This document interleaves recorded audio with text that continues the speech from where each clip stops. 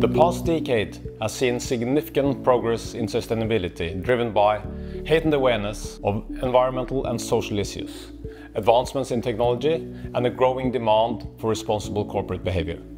Today, we are very proud to publish our second sustainability report. All 12 clubs are represented on the Sustainability Committee, each with their own initiatives. However, as a group, there are certain areas where the group clubs working together can have a much bigger impact. This is particularly evident with initiatives designed to improve health and safety at sea, where we can achieve a much wider reach as a group.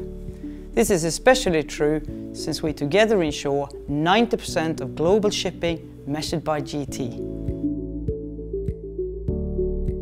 Are you a ship owner or a reinsurer? Do you work for a group club or a correspondent? Or do you simply have an interest in the sustainability of the maritime industry? This report focuses on our role in the decarbonisation of the maritime industry, casualty and pollution prevention and response, health and safety at sea, and maritime education.